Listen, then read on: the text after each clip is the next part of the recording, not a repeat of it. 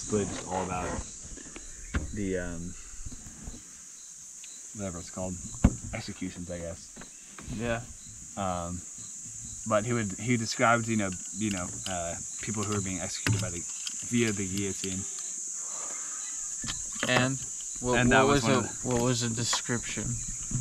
Like how they would have huge crowds. The crowds that were reported at that point were like 70 to 80,000 people, which, like, you know, think about that today. Like, who is gathering that many people to see something? You know, like in America, a football stadium is only like 60,000, I think.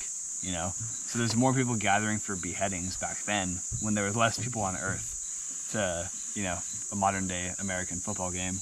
You know, country with what? Yeah, there were more people at executions in crowded cities. Like, you couldn't even, and not everyone could see. No, wait, I think you misspoke there. Why? You said a little something like 60,000 people is the amount of people that were on Earth. No, I said 60,000 people. You just said on Earth. No, 60,000. Admit you were wrong. No, if you admit you were wrong.